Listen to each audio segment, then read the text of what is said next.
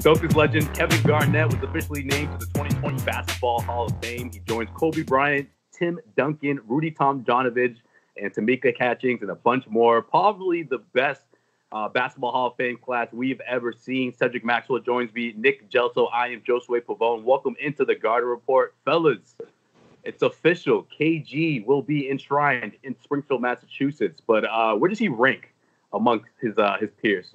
Alongside Kobe Bryant and Tim Duncan. Max, let's start with you. Well, if you think about those three, I think Kevin Garnett is third. And That's really hard to say, but to me, he is, because Kobe Bryant was probably, and him and Tim Duncan kind of real close when you think about how they played. But Tim's, I think I'm going to give him the nod. The big fundamental, as Shaq used to like to talk about Tim Duncan. But again, it's not anything to be disappointed about. If you think about, I'm in third place, or I might be in third place. I'm with Kobe, and I'm with Tim Duncan. Well, okay, that's not a bad place to be. Yeah, to me, if you're looking at it on championships, he's got to be in third place. But if you're looking at it on generational or from a standpoint of impact, I think Garnett almost is second place. You got to put Tim at the top. But if there's no Garnett, then Kobe maybe has to go to college, right? Because Garnett broke that barrier. And he played. Am I right, Max? I mean, I see you nodding there. Impact.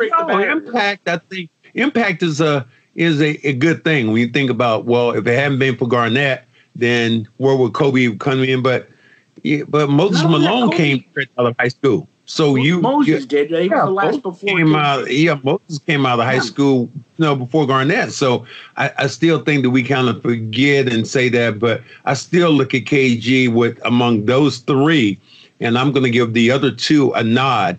What I will say, and I've said this before, Kevin Garnett is the best all-around player ever to put on the Celtic uniform. Kills me when he says this. Wow, this kills me. That's quite a take. I'm guessing, Nick, you disagree? You want to go with your boy Larry? Are you kidding me? Are you kidding me? We have fought this so many times. How could you put... Go ahead, Judge Wapner. Tell me what you got there, all right? Doug Llewellyn, let's talk about it. All right, okay. No, I mean, seriously, Garnett was in Boston 6 years. I think his impact, his number deserves to be in the rafters if you put it on Reds criteria from how many years ago. But come on, man. Larry Bird, Bill, you're saying all-around basketball player, right? All-around basketball player. I'm sorry, Larry Bird is still the best all-around basketball player. Wait a minute. Is Larry Bird in the same league defensively? He does it to you all the time, Joseph. Yeah, he does. I hear him doing it to you all the time on the podcast. Happens every week.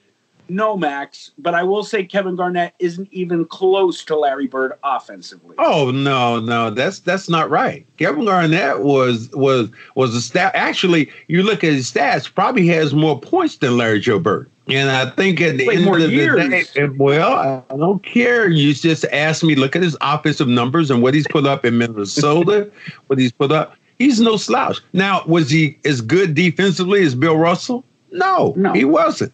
But he's not far behind Bill Russell. Is he a better offensive player than Bill Russell? Yes. And so he's a better defensive player than Larry Bird, and not that far behind him offensively. I'll go one step further. I didn't play with these guys, Max. You're difficult to argue with an MVP, but I'm going to say Kevin McHale was a better all-around player than Kevin Garnett. So you just stole the thunder from my next question, because I want to know, is KG the second best power forward of all time? No. I've always thought that, but a lot of people don't say that. They say, wait a minute, who's the first best? People say Tim Duncan. It seems like say that. They say, wait a minute, who's the first best? Think about, you go on, you think about Karl Malone, the mailman. Oh, he wasn't a bad. He was one. He was happened to be one of the best power forwards to play the game. I agree with that. They still talk about Charles Barkley as a power forward playing the game. So I mean, there's a lot of guys in there, and even if you talk about them in that way, you're not slapping anybody around, because there were so many. They were so great, and it's a collection of those five guys. You wouldn't go wrong either way if you picked any of those guys to start your team around. Was Kevin McHale a good defender? Great defender.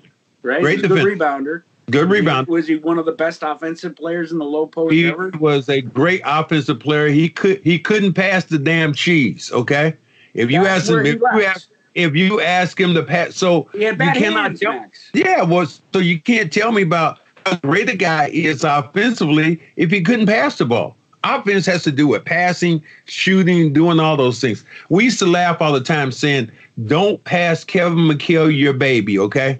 Because he was going to be dropped. He was going to be dropped. Yeah, it wasn't coming back. Yeah, it wasn't coming back out. You know, he was, and I can say this, you can't. He was the original black hole. All right. Once you throw the ball into him, it wasn't coming back out. Get a rebound. Why can't Nick say it? Yeah, why can't I say that? Danny Ainge says it all the time. They can't say that. Danny Ainge calls him a black hole. Whoa! Wait, the black hole means you're in this outer space. A black hole. It's not. Is that no, a black hole means that nothing escapes. So once he got the ball, it wasn't coming back out. So that's why I think that you, if you're thinking about Kevin Garnett offensively and McHale, two different players. Kevin was a better low post player, but I think Kevin McHale was a better low post player than Garnett. But Garnett's overall skill set offensively, I don't even think. Even if I look at Tim Duncan, you think about Kevin Garnett was a better and the way he played the game. And he was a better passer than Tim Duncan. Kevin Garnett was for a guy who was a 7-footer, was an unbelievable passer. Oh, I agree. I mean, he was there when Walton was a great passer. Yeah. Yeah. So was Shaq. Ooh, that stiff Bill Walton that I got traded for? Oh, you really want me to here. Okay. There, wait a minute. You really want me to get going right here in my boudoir right now while I'm having my awakened snacks right now. This is what I'm having. I have some soup and some chips. But this is what I do. This is how good Awaken is, that we'll just eat chips while I'm going on the air. Hey, go for it. This is what we call Corona casual. I mean, it has become a home base. Like the studio is the bedroom now. I'm in my bedroom too. I don't know. I could go so far as to say Kevin McHale is right there with Kevin Garnett because he had a better low post game. I'm agreeing with you. Better low post game than Kevin McHale had a better low post game, but Kevin McHale wasn't the passer that Big Ticket was. Big Ticket was just he just had an array of things offensively that you look at and going, wow. I agree. This segment of the Guard Report is powered by Awaken 180 weight loss, just like Max is doing right now. You can take his lead. Don't go into hibernation mode and start packing on pounds. You can get one-on-one coaching, access for over 1,000 recipes, and the tools to know what to eat. You can set up your first consultation today at awaken180weightloss.com. That's awaken180weightloss.com. I love that Max is just rubbing while I go through that read. It's perfect. It's a great stuff. It's like just like during the game broadcast. He's eating. Wow. But it's actually it coincides with the sponsor. Like even the game broadcast like perfect. This. Hey, what are you eating over there? Potato chips. What? Did you just burp? Hey, did you just burp? Yeah, I did. No. Did you yawn? No, I think Grandy actually asked him that once. Max, did you just yawn? But Max, so talking about Kevin McHale, he got a fine for, I don't think you were on the team, but he did get a fine for eating a hot dog on the bench. Do you remember hearing that in the early 90s? Yeah. That's all right. Well, fellas, let's keep it KG. KG, of course, as we've already known for about a month or two, that he will have his number retired by the Boston Celtics. Doc Rivers joined the Goodman and Ryan podcast. Bob Ryan and Goodman got a chance to talk to him. And obviously the topic was brought up. And he says that he's hoping that he can use this opportunity to see Ray Allen reunited with his former members of the Big Three and Paul Pierce and Kevin Garnett. And he had this to say. This one I take on myself. Like, I really, I failed with the Paul jersey retirement. You know, I really thought that Ray should have come to that, and I tried to get him to, and it just, he wanted to, like he was going to, and then He just didn't. All right. Well, gentlemen, what do you two think? I'll be one. The first thing I'm going to say is KG did an interview right after the Hall of Fame announcement was made. And he did talk about how joining up with Paul Pierce and Ray Allen meant a lot. He did mention Ray. So I think that's a little bit more there. Minutes after or hours after he found out he was officially inducted, Ray Allen's name came out of his mouth. Maybe that's worth something. It's been more. It's been coming out more. He said in another comment recently about Ray, and he put out a picture of him, Ray, and Paul on, I think, Instagram. So maybe it's loosening up. Max, you're big on the Ray topic. Yeah, I am. I'm one of those few people in the Garden who probably thinks that Ray Allen's jersey should be retired because it wasn't the big two, it was the big three. And to me, Doc Rivers says it's his fault when it comes to Ray not showing up at Paul's thing. I can't buy that. Ray is a grown ass man, and at the end of the day, if he's going to come, he's going to come. I'm one of his biggest fans. Matter of fact, when I was there at Paul Pierce's, they had a dinner for him that before his jersey was retired, and I was there, and I was one of the speakers. I missed an opportunity because I wanted to tell him in front of everybody. I wanted to say, Paul Pierce is the captain of this team. It's time for you to tell Ray Allen to come home. How would that have been received if he did that? I don't know how it would have been received, but it was just one of those things to me, again, where if you're the captain of this team and people look at you in that way, as a person who was kicked out the door, I felt the same way. It's like you felt like you're a part of that team, but almost people alienate you. Like I hear so many times about the big three, the original big three. Well, gentlemen, I hate to tell anybody this, but there was a big four. And I was that other guy. So if you want to talk about, all those things, what did they say? Are there four musketeers or are there three musketeers? Which one is it? And, and you hear people say, well, there actually was four, but nobody talks about that other fourth one. And I think that's what, to me. Do you feel that way? Yeah. 3 years later? Yeah. Yes. I mean, it's sometimes when I hear people talk about, oh my God, Larry and Robert and Kevin, that's the greatest front line ever. Well, I played with those guys for almost 6 years. So I'm not included in the conversation. And it's a little hurtful thinking about that. But as Cedric Maxwell converts the foul shots and seals. You also, my teammates who played with me also knew my place and where I stood with them. So it doesn't bother me as much because of that. But it still is one of those things where I say, oh my God, you hear people, the greatest big three, that's the greatest front line to ever play together. Well, I played with those guys for 5 or 6 years, and I was the finals MVP. Mm-hmm. And I helped them win the 1984 championship with my heroic 7th game. So if I got a whistle here, something to blow, damn, I feel like am I blowing my own horn here? Hold on a minute. You deserve to, Max. I mean, man, nothing wrong with that. I'm sorry. Watch out. Get the Seiko watch, man. Yeah, that's why. I get the MVP watch out. That's what I'll do. Let's see what they gave me. Don't go out on the limb, NBA. The money's different now, man. The money's different now. You think LeBron got one of these? A legendary watch, the infamous. But it is equatable to Ray, isn't it? I mean, I do see the similarity. It's interesting because to hear Doc say this and tell that story about the whole Paul Pierce thing, I didn't know it was like that. I didn't know that he had agreed to do it. And then Pierce is here, right? I mean, next up is what? Paul Pierce's induction, I'm assuming next summer. And then after that, when's the next time these three 20 years have that opportunity to reunite? I think that's what everyone wants to see. That's what Doc wants to see. I think everyone sort of just wants to see these three guys back together again, photographed and saying, look, everything is good. We put it's water under the bridge at this point. We won a championship in 2008. Nothing's going to take that away from us. This is a bond between the three of us forever. That's what Doc wants to see more than anything. I mean, Nick, you talk about that. I think that you could go even further. Is like when I first came back to the Garden on Larry Bird's retirement. My favorite all-time moment. And people were like, and I remember Costas turned to me and said, Max, how does it feel to be back in the Boston Garden? How does it feel to be back in the Boston Garden? How does it feel to be back at the Boston Garden?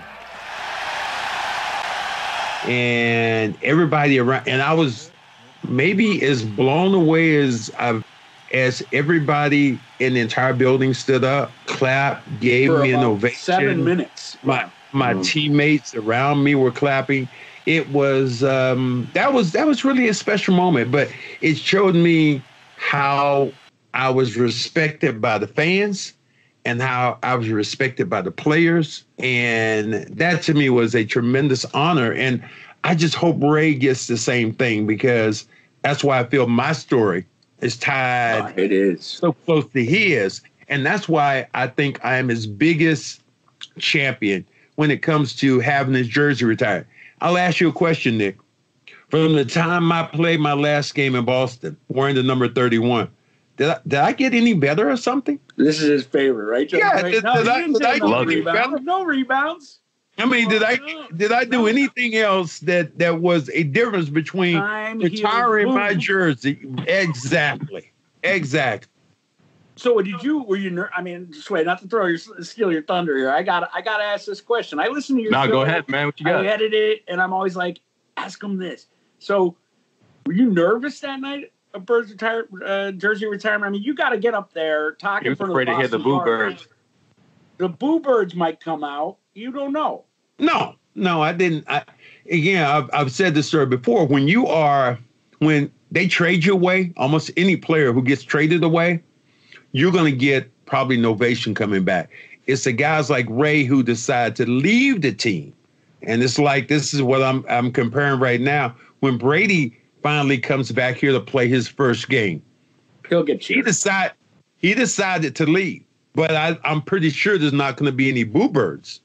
I know a couple, the Brady bunch, Felger and Maz won't be booing. They'll be like, yeah, there's something to talk about. But, yeah, I mean, I could see the similarities a lot. I mean, I really, Deb, you ever thought about reaching out to Ray and just being like, dude, because it seems like at this point, yes, KG's stubborn. I mean, just sway your opinion, too, because you know this team so well. It seems like KG is stubborn. Paul's certainly not stubborn. But it seems like Ray might be like digging. Oh, man, where's Rondo in the mix of this? I think Rondo is a big part of the equation, but when it really comes down to it, it's those three. And it really Ray and Rondo. Yeah, it really is. But I've heard Rondo from time to time kind of throw salt at Ray. But Ray Allen went through so much during his career here. And that's why I'm his biggest champion. How many times did the Celtics try to trade him? Every year, except 08. Except for the first year. They didn't try to trade him first year. You know what everybody does? The first 2 years of just trying to move. You know what they always forget? That the man stayed up all night. His kid was born with diabetes. He flew to L.A. the day of the 20-some point comeback, and it was him that spurred the comeback, and no one talks about it. That drives me crazy. He hit the final dagger too, the layup, the reverse. I'll never forget that. Yeah. And he was and Doc talks about it in Doc says Ray was an offense all in of himself because of the movement. I would think like Hondo. But the thing is, he talks about that shot prior to the shot for the Miami Heat. That was the biggest shot in finals history, maybe, right? So no one talks about it. And I think it's really a disservice to a guy who was runner-up for Finals MVP in that series. Well, and here's the thing. Yeah, I mean, the thing you talk about, the guys he had to guard with Kobe Bryant and those guys, I think he had to guard the toughest guy almost every night. So we don't look at Ray as a defender, but Ray did a great job defending the basketball. To me, is Ray Allen the Hall of Famer? Yeah, he's a Hall of Famer. Sure. Oh, absolutely. So, let me ask you two. So if he's Sorry, not to cut you off real quick. I just want to ask you this quick question before I forget. Do either one of you think that Ray Allen winning a championship with LeBron James, their arch enemy in Miami with the Heat, does that make things worse for that relationship? Does KG think to himself maybe, or would KG have forgiven him at this point if he hadn't won that title, if the one and only title he had ever received in the NBA was with the Celtics, would things be different? I mean, to win a title with LeBron and the guy who is hated, who's been a thorn in the Celtics side more than anybody else, that would have to play. It had to come into play. Right. Plus he hit the shot. He's the reason. The fact that you went to Miami and you were that guy. The Celtics said they wanted him back.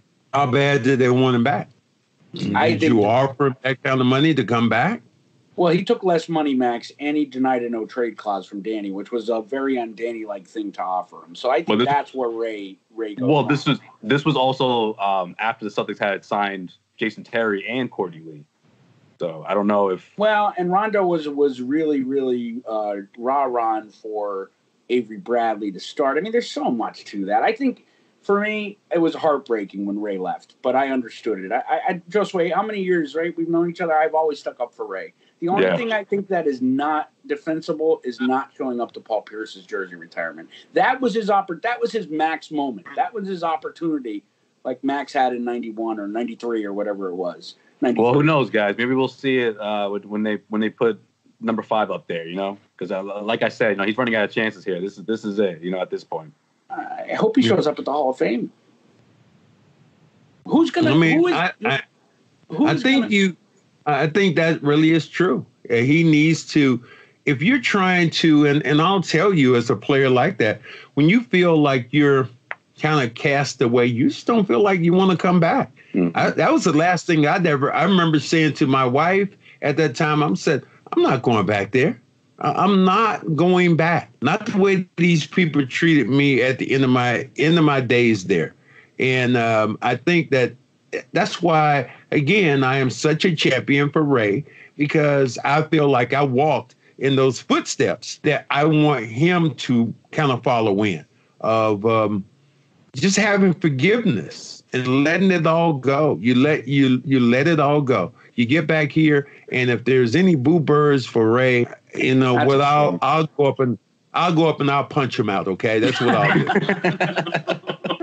Shut up! Shut your damn mouth. Shut your mouth. Shut your mouth. Listen, when you come back as a Clipper, did you get cheered? Yeah.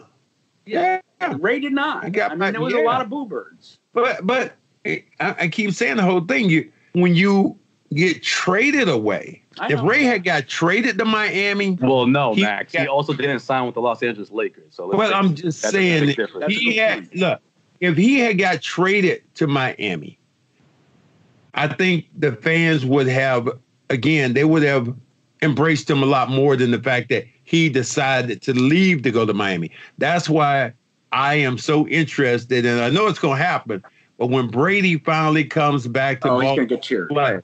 He's going to get a tremendous ovation. Mm-hmm. Very seldom we've seen players who leave teams via their way that they come back to an organization and they get cheered. I know there's several Red Sox who left going to the Yankees. Came back here.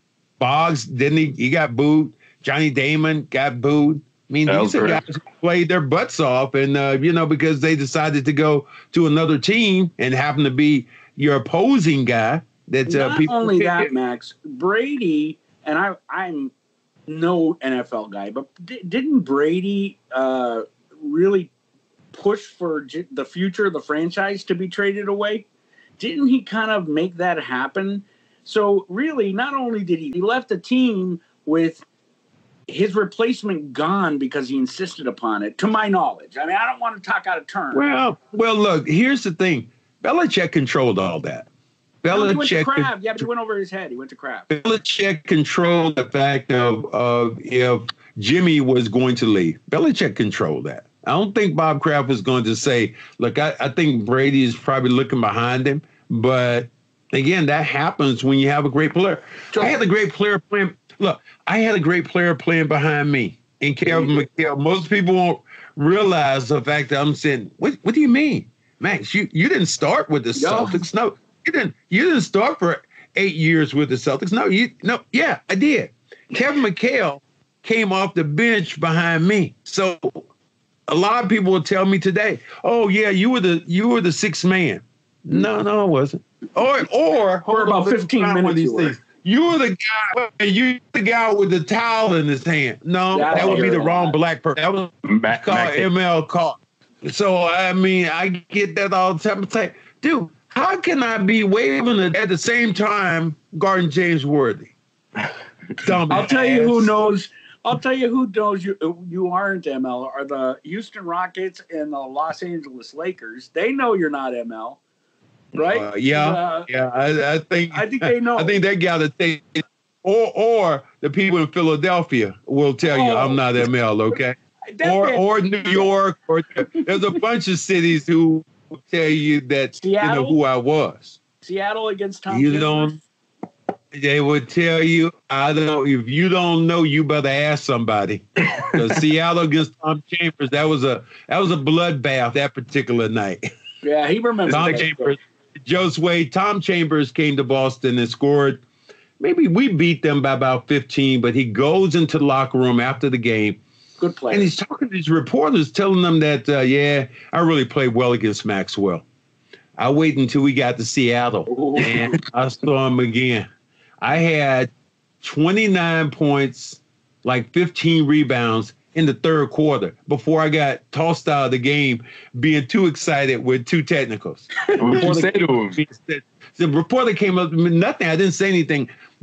I got a technical for a guy like flopped in front of me, got a technical. Then I was shooting free throws, and I bounced the ball real hard. It came out of my hand when I missed it. And they gave me a technical for that, and I got thrown out of the game. Who was the ref? Do you remember? Porter came to me after the game and said, "So what did you do to Tom Chambers?" I said, "Like Pac-Man." I hit them up. They went and said they talked to Chambers after the game. So hey, you got anything to say? No, I ain't saying anything to him. So I told guys, if you don't know, you better ask somebody when it comes to me. Let me tell you, Josue, Tom Chambers was a good player, man. He was a good dunker. He really athletic guy. Really good. Max schooled him. I've seen him. Well, there was a guy, there's a guy named James Worthy. Really good dunker. Yeah. Big James? Choked in front. Wait a minute. Hold on. Let me see if I can do this. I'm not sure if it's going to work out with me having a beard or not, but yeah. Big James. No, it was little game James at that time. It wasn't big game. It was little game. Don't worry. The feeling mutual, okay? You missed the free throw. Well, that's what happened. He missed the free throw. He missed a critical free throw in the fourth quarter, and I'm like the third person right in front of him. He missed the free throw.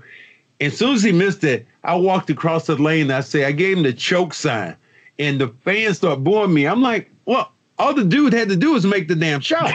And they're booing me. Why are you booing me? And then he gets on. I love this. He gets on ESPN 30 for 30. He talks about that particular moment, and he talks about how he missed the free throw, how I gave him the choke sign. He said, I missed the free throw. And then when I was walking, then I had to deal with that asshole. That asshole. I love that part. That's great. That part's great. And then Magic missed. I love that. I love it, big game.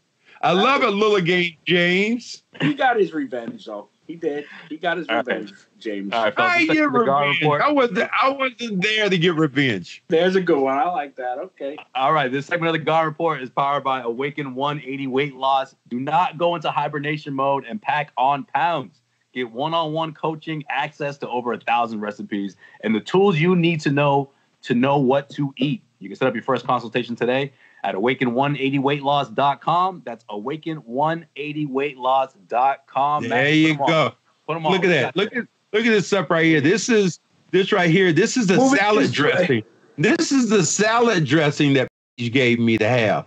And so this stuff really is good on your salads. So gentlemen, ladies, whoever you are, if you're out there trying to lose weight, look at my face now. Probably about 15 pounds lighter because I've been on this diet or this. No, I can't say it's a diet. I say it's a change of life. That's what we'll call it. It's a change of lifestyle. And it got me away from sugar. It got me away from a lot of things I've been eating. And they give you just assortment of snacks and goodies that he has them all next to him. That are going to have you, doing the right thing. Max, what are you, a romaine or a field greens? I'll say, since you were a chef, I do romaine and spinach together. I like that. Yeah, romaine, romaine, spinach, carrots, cucumbers, mushrooms, a few bacon bits, and some of this salad dressing. Bacon bits. Bacon. You're allowed to have bacon, and really. Yeah, they let you have. You can have a meat. Okay, so don't worry about that. I got it. There you go. I'm gonna get on this with 180. All right, fellas. Celtics All-Star Jason Tatum was on with Jeff Goodman on his podcast, the Good and Plenty podcast. Stellar week. Here on the CLNS Media Network. He says that he hasn't touched a basketball throughout this entire break from the NBA. Guys, does that worry you two moving forward? Good just from Jason Tatum's perspective. I'm talking about as the NBA as a whole. Are we going to see this thing come back? No. Good for him. And the reason I say good for him, because you start looking at all the games he's played over the years, going to, in the middle of the summer, playing in all these different games, the All-Star games. I think for him, it's an opportunity to get away from the game, his battery. And when you come in as a young player, he's only, 21, 22. It's not going to affect him like with Kimba or somebody. He can roll up out of bed and probably play 35 minutes in a game. He'd be winded, but he could probably play 35 minutes in the game compared to an older player that needs a lot more reps. That brings up a good point. Gordon Hayward, who was up and down, but was on a good roll there towards the end. He's got to be playing, man. At his age and with the injuries he's had, right? He's got to be playing. Well, Nick, here's the thing everybody says. I think that they're still probably getting one-on-one training. You think about these guys, they have enough money that most of them have gyms in their house. So I wouldn't worry about them getting to a facility trying to work out like some of us stiffs over. So I think they'll still be in decent shape. Not basketball shape, but decent shape. And it'll probably take them maybe a week or so, maybe to get back rounded into some playing shape. Right, because Max, the way I look at it is 5-on-5. You just can't get that kind of reps without playing 5-on-5, right? There's no way to duplicate that, right? Well, you can't get the timing. You can't get the timing of a game. You can be like, I could get somebody who is a marathon runner. I get the greatest marathon runner. I'll put him on the court in the NBA game.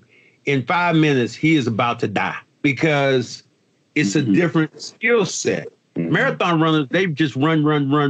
But when you change directions and sprint and change directions, that is the difference. Like, only people I know would probably be considered like that to me would probably be soccer players who change directions and run back and forth. And even with them, you have some guys who will run to half and then they'll stop. Well, basketball players, they run back and forth when you're in a game side to side. There are no athletes in the world who are like basketball players.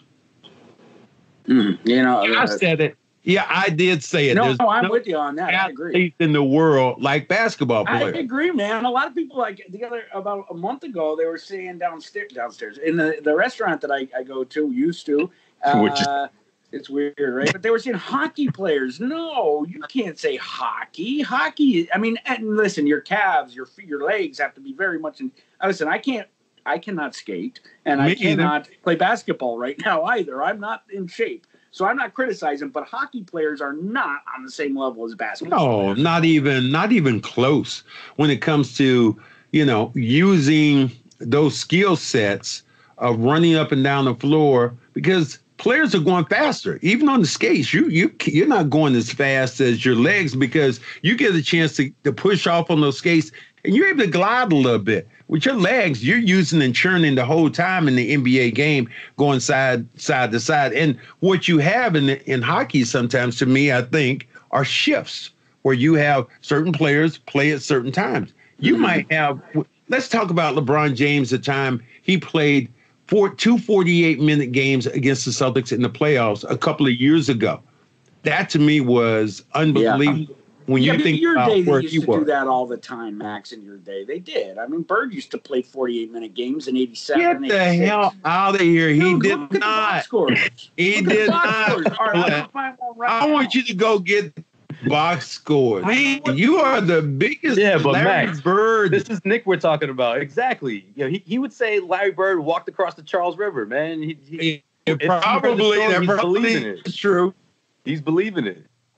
No, you know, Larry. I mean, honestly, I understand he's a recluse and everything. He doesn't like to leave Indiana, but the fact that he doesn't embrace Boston the way some others do it, I still love Larry. I mean, how about when he was at the Pacers series 2 years ago? I was crying. He was in the same building. To me, he's one of the greatest players ever to play the game. And I'll say that over and over again to anybody who wants to hear it. So people say, oh, you kick at Larry because no, I don't kick at Larry. He's one of the greatest players ever to play the game. And I was one of the first pros ever to play against Larry Bird. So I don't want to hear nobody telling me how, oh, you kicked at Larry. No, Larry Bird, he showed a brother because I thought it was a black game, Nick. I looked at it as a black game when I played against Larry Bird, and I remember him stepping on the court for the first time, and I gave him the slow clap. I gave him the slow clap. I was like, okay, here he comes, a great white hope coming on the floor. We went through a practice that day, and I'm guarding Larry Bird, and he is raining jump shots on me. And I remember getting back to the locker room and I scored on him, obviously. But I remember getting back. It was obviously. Yeah, I was averaging. I was a machine. 20 a game, right? I was a machine. But I remember getting to the first black person I could see. I didn't care if it was the janitor. I don't care who it was at that time. And I said, you know what? That freaking white guy can play. And it was the other F-bomb that I threw out. So Max, no question about his ability as a player and who he was. So I want to dispel that rumor right now about me disliking Larry or me being jealous of Larry Bird, because I've heard that from so many people. If I ever say that somebody maybe was possibly better than Larry, it's like I'm kicking at Larry. I'm not. He is one of the. I think that he didn't make it on your Boston Mount Rushmore list, man. How come Larry didn't make top? Your podcast. Well, on your Boston Mount Rushmore list, what did we have then? We had Bobby Orr. Bill Russell, Bobby Orr, number one. I think Larry Bird did make my list, didn't he? No, you had Russell. No, he did not. You had Tom Brady, Williams, Roberts, Bobby Orr. I don't know about that. I don't know about that Bobby Orr. On tape, Max. Well, it's on your podcast. It's on your podcast, bro. Donald Trump does it all the time. He doesn't care about fake tape. You think I care about seriousness? That you got tape and I can't change it? Wait a minute. No. It's a Sharpie then. You know what? I'm gonna look at both of you guys right now. Watch out. Both of you. Fake news. Fake news. That's what fake news. Fake news. Yeah. No, I am going to say something. But I think because you're one of the few people in the world that will actually say something not uber positive about Larry all the time. You don't hear any criticism at all, ever. I mean, Arsenio Hall said it best. Larry Bird could be injured and someone can make an amazing shot and the announcer would say, Larry Bird did that. Larry Bird, that's Larry Bird's passing.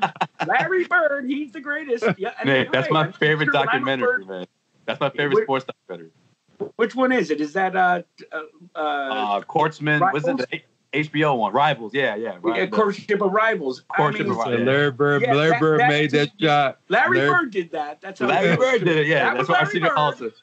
He's on the bench, on his stomach. And and it's not. I guess I'm gonna say this again. What have I really said that has been negative about Larry? I don't know. It's not negative, but you're critical. No, not critical at all.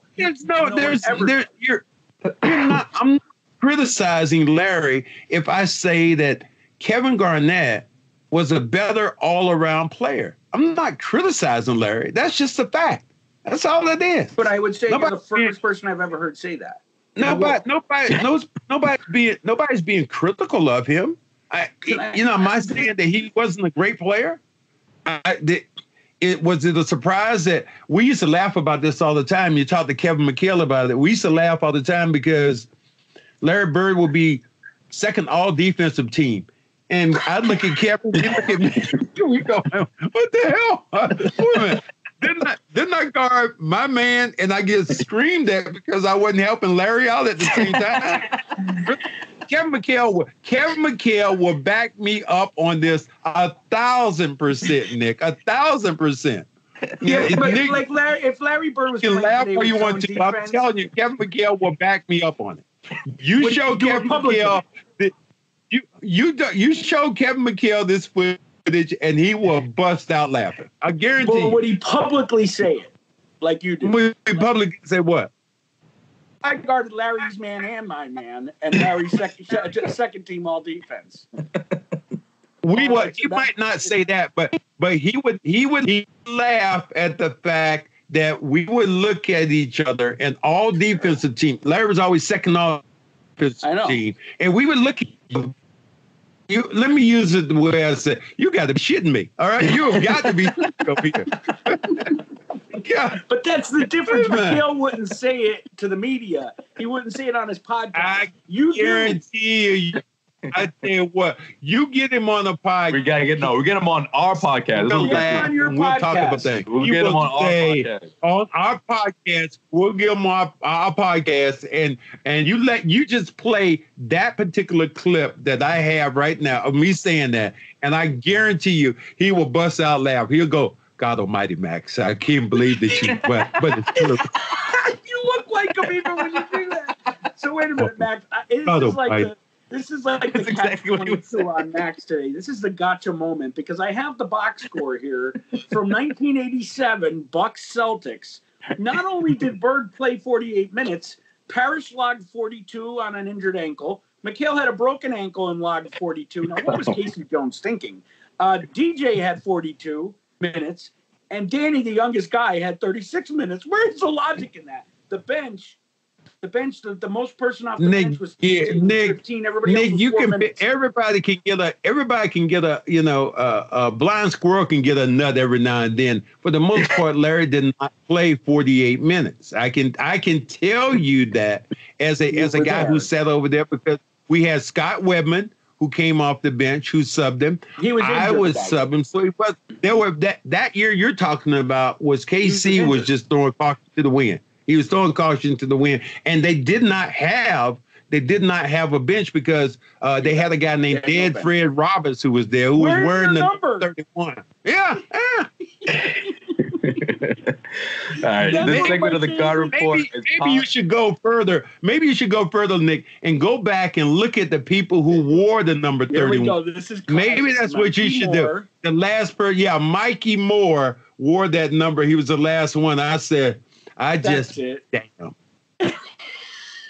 This segment of the Guard Report is brought to you by Awaken 180 Weight Loss. Do not go into hibernation mode and pack on the pounds. Get one-on-one coaching, access to over 1,000 recipes, and the tools you need and how to eat. Go to awaken180weightloss.com to set up your first consultation today. That's awaken180weightloss.com for plenty of more coverage and content. You know where to go. CLNS Media here on YouTube. That's right, guys. If I don't cut this off, we'll go for another hour. Or go to clnsmedia.com for my YouTube. For my guests, my two favorite people to talk NBA hoops with, of course, Dick Gelso, Cedric Maxwell. I am Josue Pavone. Until next time, guys, stay safe out there.